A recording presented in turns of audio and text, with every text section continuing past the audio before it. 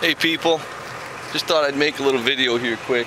I can't believe it myself, but I'm living it. It's happening. I started out today, it was 19 degrees, negative 19 degrees when I left the house. Got done with my first job, checked the temperature, and it was negative 15 degrees. I got done with my last job, I walked out and I was just sweating like a pregnant nun. Couldn't take it no more.